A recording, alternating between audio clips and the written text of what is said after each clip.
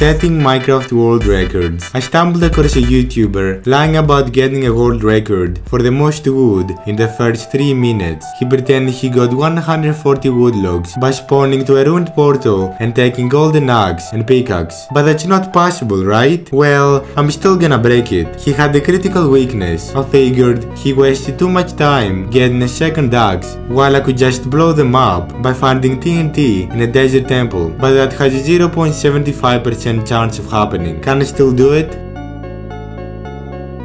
Okay, desert. Oh, I see something. No way! TNT there. As fast as possible.